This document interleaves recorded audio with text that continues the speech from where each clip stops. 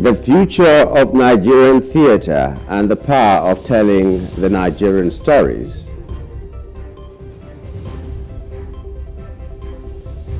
Safety in electronic payment system and the homegrown solutions.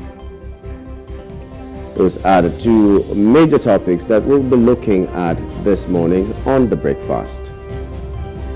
And of course, we'll have Off the Press, where we look at the headlines that made it to the front pages of some of our national dailies.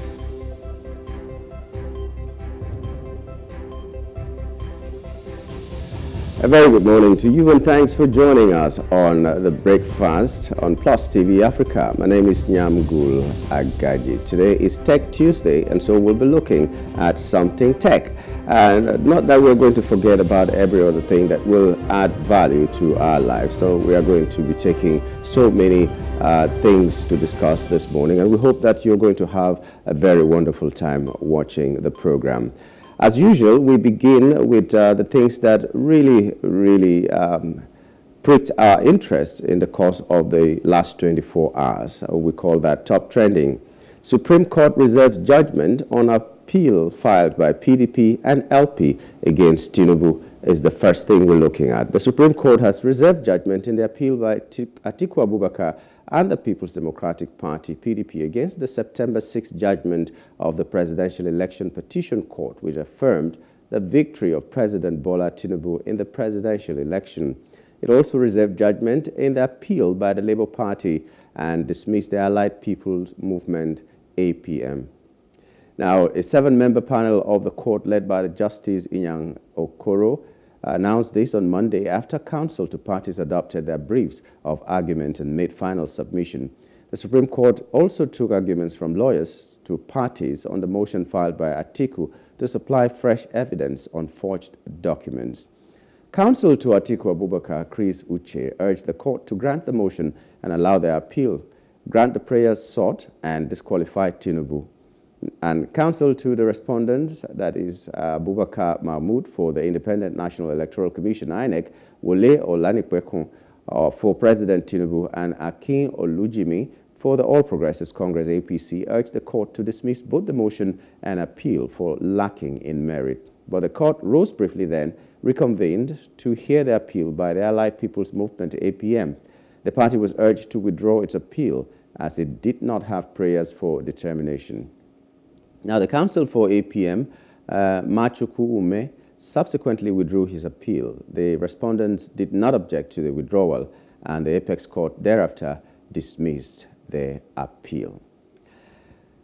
Yesterday, a lot of Nigerians were praying that the judgment in the UK should be in favor of Nigeria because we didn't have $11 billion to pay. So we have this headline saying judge declares Nigeria winner of $11 billion arbitration case against P&ID 13 years after failed gas processing plant deal in Calabar. This judge is in the UK, and his name is Justice Robin Knowles of the Commercial Courts of England and Wales, and he ruled in favor of, or the judge ruled in favor of Nigeria in the enforcement of the $11 billion arbitration award against Process and Industrial Development, that is P&ID Limited. In January 2010, the P&ID signed a gas supply and processing agreement, GSPA, with Nigeria to develop a processing plant in Calabar, the Cross River State capital, but the deal never materialized. The company went to court seeking a $5.96 billion compensation for Nigeria with arbitration proceedings against the country at the London Court of International Arbitration. In January 2017, the arbitration said Nigeria breached the contract and ordered the country to pay the company $6.6 billion with interest starting from May 2013. Before the verdict, the interest fixed at 7%, that is 1 million naira, had $1 million had accumulated over the, $11 billion. Nigeria, responding, filed an appeal against the enforcement of the award, and the court granted this relief sought by the country in September 2020.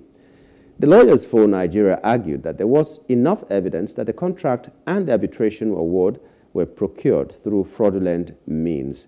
And the Nigerian Defense Council urged the court to set the arbitration award aside, as some individuals in the case were being tried for money laundering and graft.